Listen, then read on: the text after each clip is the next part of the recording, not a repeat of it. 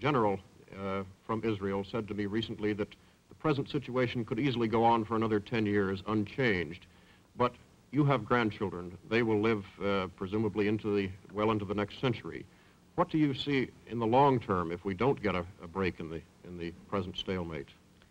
Mr. Fell, I am convinced, honestly, sincerely believe that my grandchildren will live in an area of peace in the Middle East.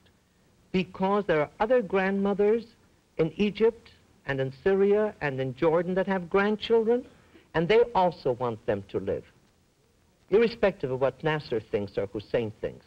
The grandmothers and the mothers want their children to live. Now, if you say, when will that come? I don't know.